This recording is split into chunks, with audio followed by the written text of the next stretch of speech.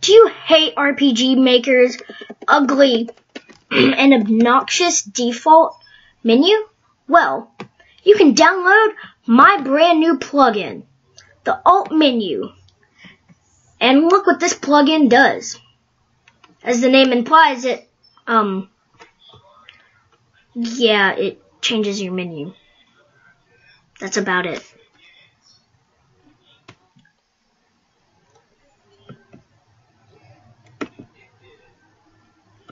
But look at how unique this looks. It's got all your characters lined up here, the gold menu down here, and all your item management, formation, and all that is right here, where you can move through them. And just like in the original default menu, inside of the system, you can remove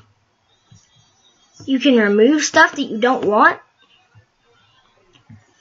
and you can change the color, as well as change the currency. And then let's go back into the game,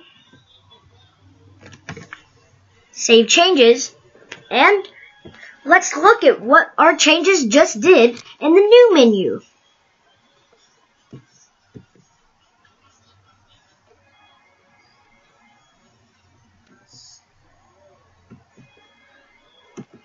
Boom!